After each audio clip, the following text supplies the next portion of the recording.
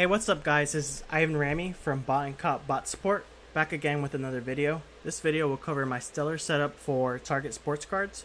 Make sure to watch my previous videos which I covered the Target consoles and sessions. If you have not already joined Bot and Cop, I 100% recommend you to. These videos are going to be based off of those written guides that we already have in the group. Bot and Cop has monitors and alerts for every site such as Amazon, Walmart, Target, Best Buy, and more. These monitors are going to give you those alerts for when high demand items like the PS5 restock. We have all the guides and one-on-one bot support you need in this group. So let's go ahead and dive into the setup. I'm going to grab a SKU real quick for our cook group. Let's go sports cards.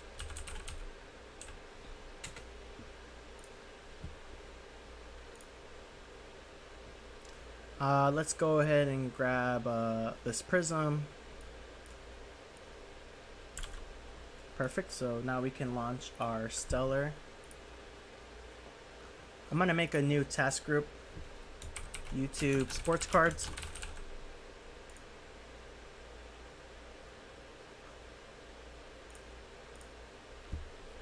Perfect. So now that we have this, if you watched the previous video, you're going to see a lot of similarities with this setup, but the key difference is with sports cards, they're going to be shipped to you instead of pickup. So you're going to see the modes that I recommend you to use so you can monitor this 24/7. Let's go ahead and use our monitor. So with monitor, I recommend 4. As I said before in the previous video, these monitors are eyes for your checkout. So these actually do not check out at all, and they won't link it to an account. That way you don't get banned. With multiple monitors, you're having those extra set of eyes to check when something's in stock. Let's go ahead and use my proxies. So what I use is actually some ISPs. They've been working well with Target. Also, you want to use a Target red card. Most of the sports cards that are on Target are red card exclusives. So make sure if you haven't already signed up for Target red card, you can get the debit or the credit. I just went ahead and went with the debit because they do not check with your credit, so it does not mess with your credit score. Let's go ahead and paste that SKU back in here that we got from our cook group. For delay, I'm going to go ahead and put 5K. This is a safe value to have in your monitor. It's going to be staggering up by 1,000, which you'll see in a bit. For mode, this is the most important part. You'll want to have API 2.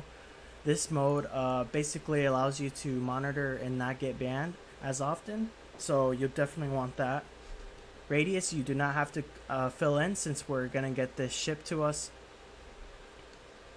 And with reset delay, go ahead and put 5K as well.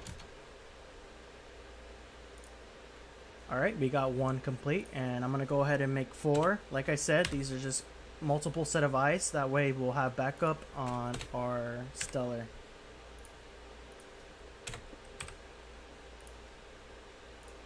Awesome, so we got those monitors set up.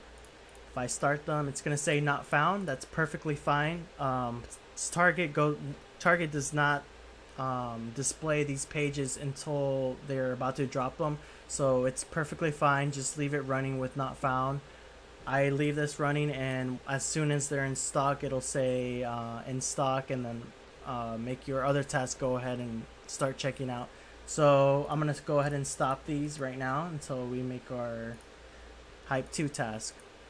So this will be the Hype 2 task that'll be checking out for you. Go ahead and click shipping. Like I said, sports cards get shipped to you. For delay, let's go ahead and go with 3,500 again. Quantity, you can actually put, for some items it's 3, for others it's 5. It really depends on the SKU. I'm going to go ahead and be safe and put 3. For this, actually you do not need to fill out since we already have a monitor linked to this. As I said, here's our YouTube tutorial session. If you haven't watched that video already, I'll link it in the description. And let's check out delay. Let's go ahead and just put 1,000 just to be safe, and it adds a little bit of security for the anti-bot, but I haven't really seen a big difference. I'm just playing around with it, so 1,000 is a good number. Make sure you have the swatch task, that way it uses those monitors that we just created, and also use your override payment, that way your target red card will be used. So this looks perfect. I'm going to go ahead and create this. So now if I start all, these are going to say not found, and this is going to say waiting for monitor ping. That's basically it for this setup. It's really similar to our target console setup.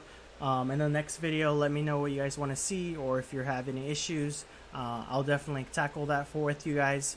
But other than that, hopefully you guys have a great day, and thank you for watching.